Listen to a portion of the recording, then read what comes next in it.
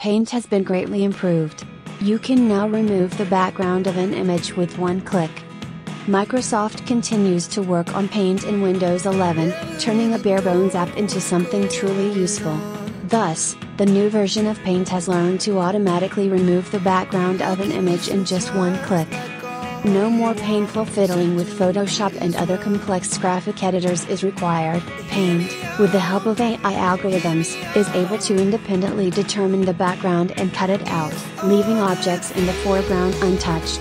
If the user needs to get rid of a certain part of the background, and not all at once, then the editor will cope with a similar task. At least that's what the developers promise.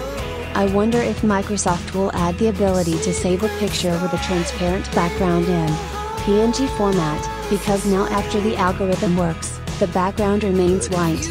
Paint obviously would not interfere with the support of layers, as in more advanced editors. For now, the new feature can only be tested in test versions of Windows 11, it is unknown when it will be available to all users. Thanks for watching.